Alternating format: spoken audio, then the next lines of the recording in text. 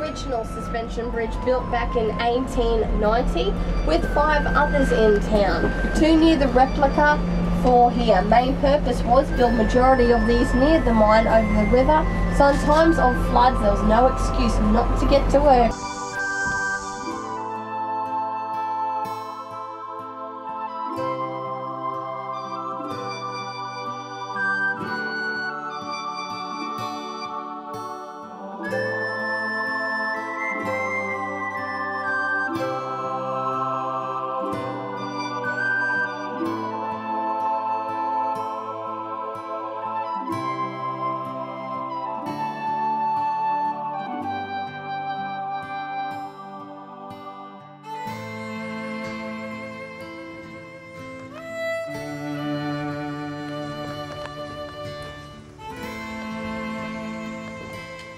Through the treetops coming up on our right. These were pretty steeply designed on top of the hill, 60 ore buckets connected to 3/4 mile of cable, a full load of ore round down, gravity fed, the empty load came straight back up. We will definitely come straight back to. We'll drive past the workshops and then pull up here shortly to have a closer view.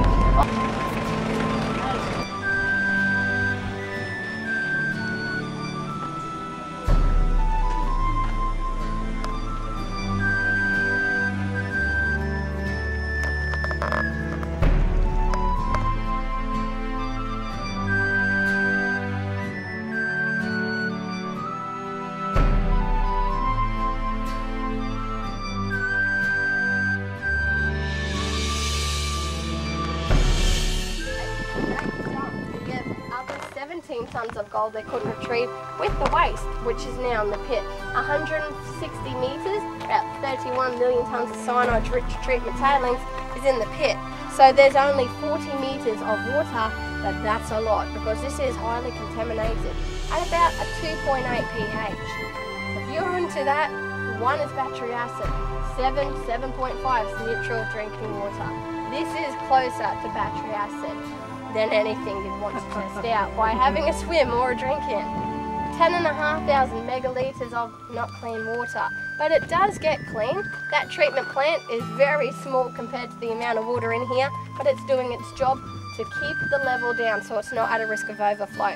But it is a catch-22. As soon as it rains, water comes in, they've got to release it. You get a little bit of seepage, they pump that seepage back, but evaporation keeps the water level down too. So it's always coming up and down. Main thing is they don't want an overflow, and that's why the treatment plant's there doing its job.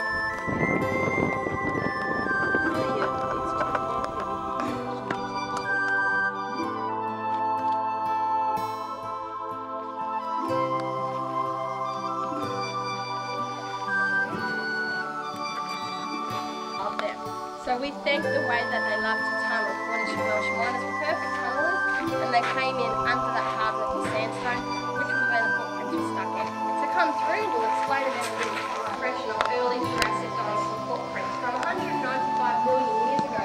Theropods and anthropods, 2 feet, they stood on the 2 stronger feet, bipedal, 3 toes, like a large chicken foot impression. Do not visualise big T-Rexes.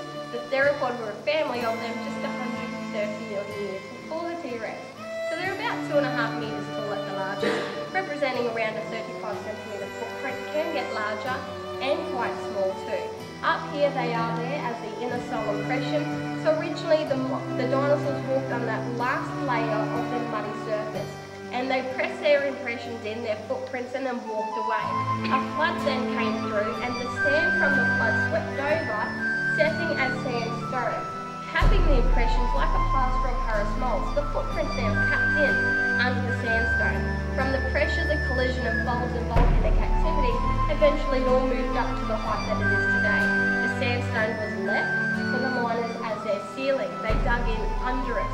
By digging under the sandstone, removing all of this clay, it there, they opened up the inner solar crest. So you will see the underneath the footprint above us here, as if you were to lay under this ramp, you'd look up and see that bit of the footprint. That's what we're spotting here. Let's go for a look. Hold your helmet if you have to. Follow my red light. Just step back.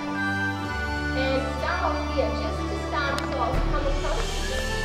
A little one next to it, a medium-sized one there, another one down like an M. Notice hundreds of early Jurassic dinosaurs and chimneys too. That comes through, you notice all these spots there. Just had no idea back then, and really some up there, crosswards here and there, comes together. They've been there from day one, 120 years ago, and strong still today.